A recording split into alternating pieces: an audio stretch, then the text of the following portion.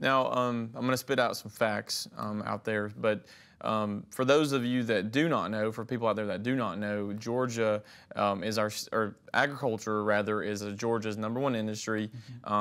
Employs 1 in 7 Georgians.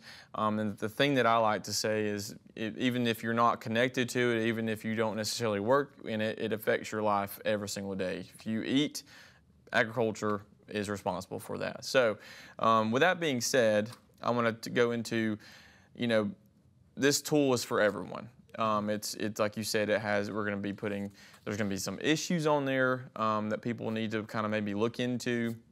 And it's all geared toward educating people with more of an agricultural twist, if you will.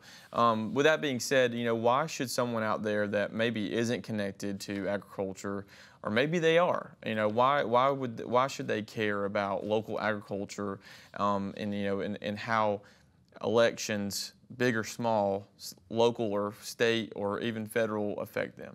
Yeah, and I think you really hit on it a little bit there. I mean, there's really two, what I like to think of, two big reasons that agriculture matters and local agriculture matters. First, probably the most obvious that comes to people's mind is eating. It's like people like to eat, people like to wear clothes, and agriculture is a product of that. In Georgia, we're a big timber state, we're a big cotton state.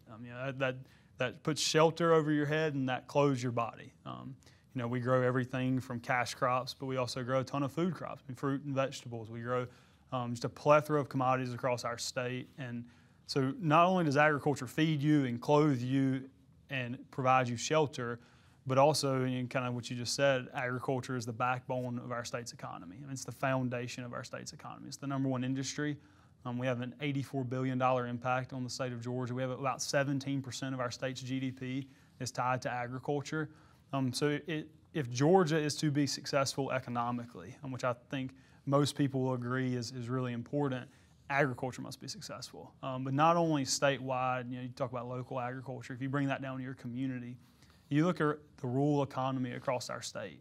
The rural economy is built on agriculture. There's a lot of communities across our state that their largest industry is agriculture. I would say most counties in our state, their main industry is agriculture. And that's not just the farmer. I think a lot of people kind of lose sight of that sometimes. Agriculture doesn't just stand up the farmer that grows the crop. It also is responsible for transportation infrastructure and the transportation industry.